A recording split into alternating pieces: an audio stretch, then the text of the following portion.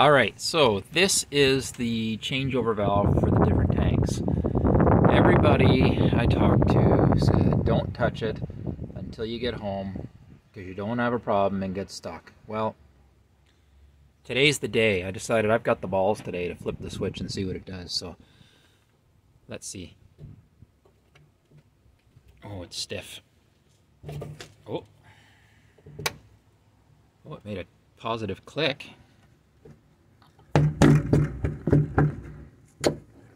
Huh.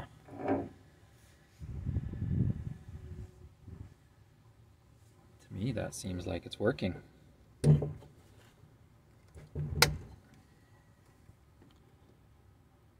I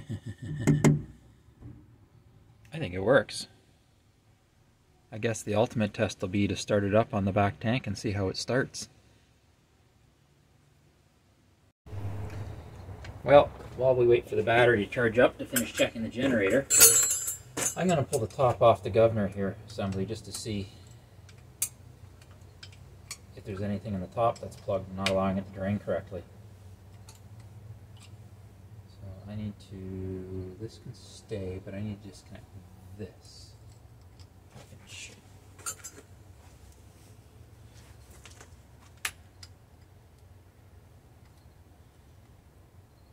Looks like I need a second half-inch. I'll be right back. How about a 13 instead? We're Volkswagen mechanics.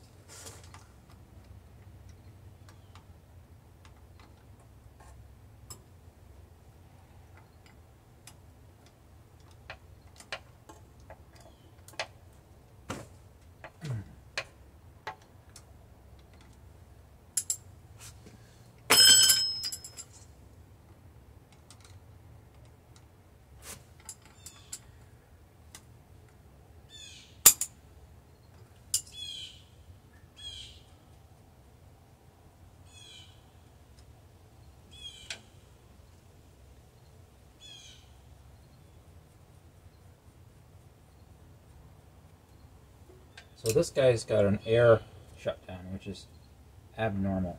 They don't normally have this. And it appears it's full of air. And in the shutdown position. Oh, it's putting too much pressure. I might have to go let the air out of the bus.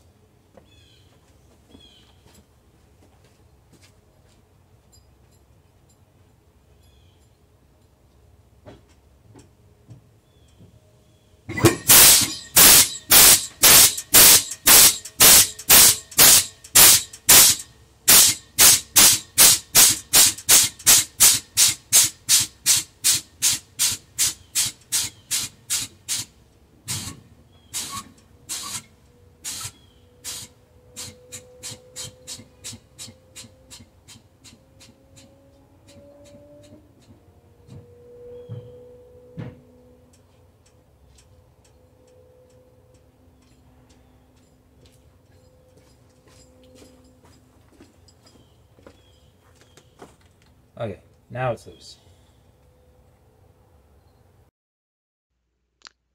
So if you recall from my trip back from Minnesota, we had oil leaking out the breather tube at the back of the governor here. That's why I wanted to tear into this a little bit today to see if I could find something that was blocking the oil from draining at the top here. Maybe the oil was coming from the head and flowing out the back, but it doesn't seem to be the case. It's all nice and clean in here. There's nothing that I can see. There's no issues. Everything's working properly. So at this point, I suspect the oil feed from the bottom, if you look, there's an oil feed that comes into the bottom of the governor there. That's a high pressure oil feed to feed the lower shaft. And I suspect what's happening is something in that portion of the governor is preventing the oil from draining. So nothing I can fix today. I'm going to have to get a gasket set and tear the governor completely apart. I may even have to get into the blower because it does drain through the end of the blower there. So it's nothing I can fix today. Got to dig a little bit deeper. Just as a side note, in case you're wondering about my fuel valve, it did work initially, but then at some point it stopped working and it started pumping the overflow from one tank into the other tank. So I did have a bit of a fuel drip at one point that I had to fix. It was just a matter of cleaning the valve out. There was some gunk in it and put it back together and all is good. So the valve works. Front and rear tanks are working great. back together for now. Turn. So here we are doing a GPS speedometer installation on the 3751 today. It's a very basic kit that I've bought. I bought it off Amazon. It was $100 Canadian, shipped to my door. So what do you get for $100? We're going to find out.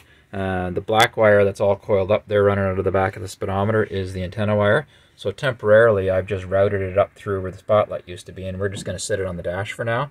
Eventually we're going to replace the windshields, and then once the windshields are replaced, I'll actually stick it to the front window and tie it down properly. So I've identified 4 wires here that we've got to hook up. So there's a power wire, obviously. It goes to the ignition so that when you turn the power on to the bus, it powers up. There's a ground wire, obviously. Then there is 2 more wires that I need. One goes to a button so I can switch between the odometer and the trip odometer. And then the last one is for the backlighting. There's a bunch of extra wires I didn't use. You get the choice of color for the backlighting, and there are indications for the left and right turn signals and the high beams. Maybe eventually I'll wire those in, but for now we just want the speedometer to work. And this isn't even the speedometer I'm going to keep long term, because this was just a cheap one. I'm going to order a good one from Speed Hut that has proper colors and everything to match the silver side a little bit better, but I didn't want to wait 6 weeks for a speedometer, so if we lift this up, you can see it's a black one. It doesn't match, but it'll do for now. But let's go ahead and get this wired up, and then let's test it out and tell you guys how it works. And I chose one that only goes up to 120 kilometers an hour, because the bus will only do about 100 kilometers an hour, maybe 105. 110 maybe down a good hill. So I thought it was a good fit for the bus. And we're going to get this wired up and give it a test drive. Okay, so I've got it set up. I've got it programmed to the right mileage. And here, if I turn my light off for a sec, you can see how it illuminates. It's okay, it looks alright. It's not perfect by any stretch. It doesn't match the rest of the dash, but it's easy to read for now until I can get something better. It's probably easier to read than what the original would have been.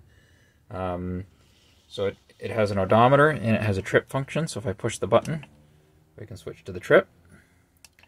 And I can even preset a buzzer for if I go over a certain speed. So I've got it set to 110 kilometers an hour. It's going to buzz at me to let me know that I'm going too fast.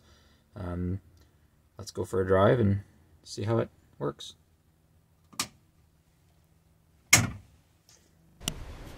Okay, good morning. This is the next day after I was fiddling with the GPS speedometer last night. It got a little too dark and late to run the bus. So we're going to do a road test today to see how the speedometer works. So let's do a cold fire up here of Gus. I don't think Gus is going to start without some ether, but I thought I'd give it a shot. We've been down to pretty cold last night, single-digit temperatures at nighttime. Gus hasn't been wanting to start when it's closer to freezing without ether, but let's give it a shot. So speedometer's powering up. It's doing some kind of a count. It takes 30 seconds to a minute to acquire all its signals. Let's see if Gus will start though.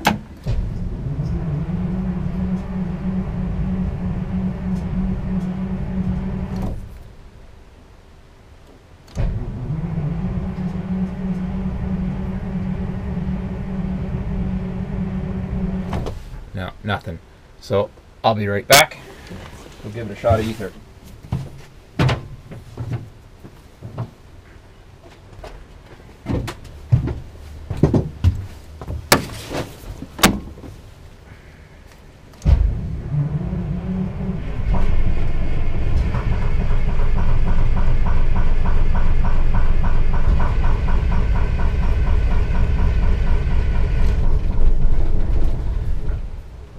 Didn't give him quite enough.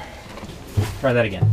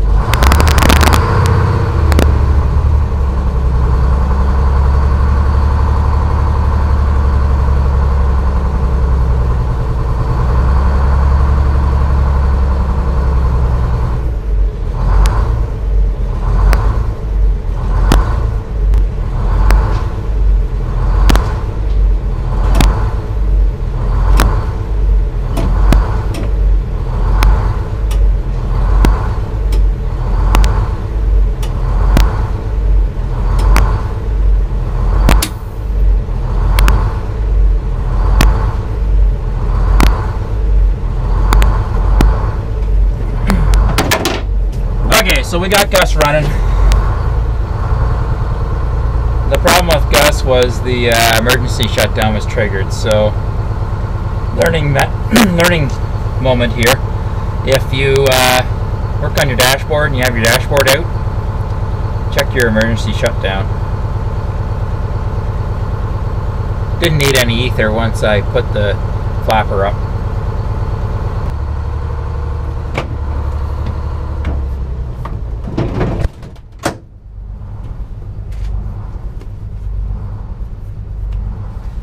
Waiting for the speedometer to do its thing. We got air pressure because we had the bus running already, but the speedometer's still counting. Oh, there it goes. Oh, it might help if I turn this guy around so it's actually pointing at the sky.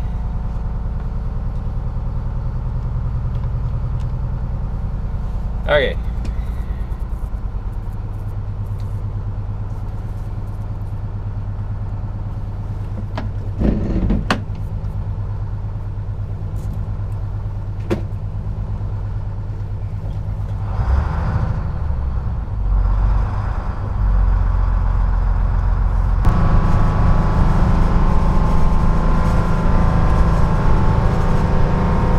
I know 65 is the top of third, so let's see what it does.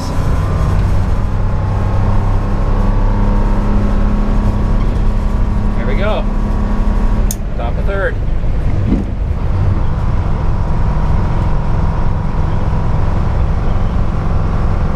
1.1 kilometers.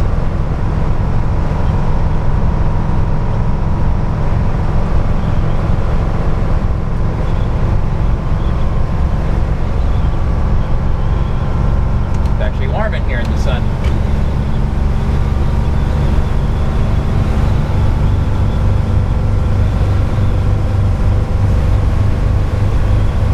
Yay, Gus has a working speedometer. Not so that we know if we're speeding, it's so we know how much under the speed limit we're going, really. You're not going to speed much in this old girl. Or boy, I guess. There we go, there's 80, we're up to speed.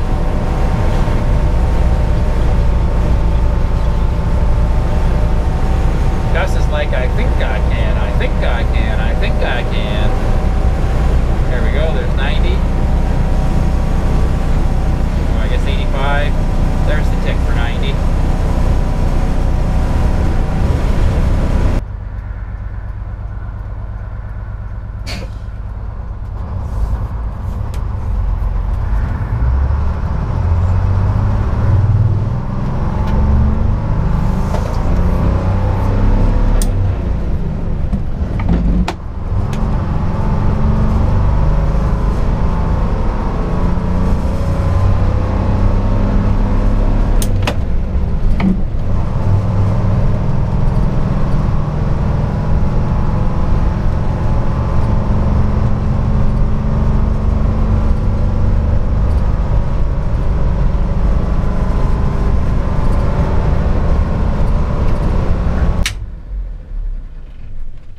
There you have it, folks. A very simple GPS 4-wire installation. Not much to it.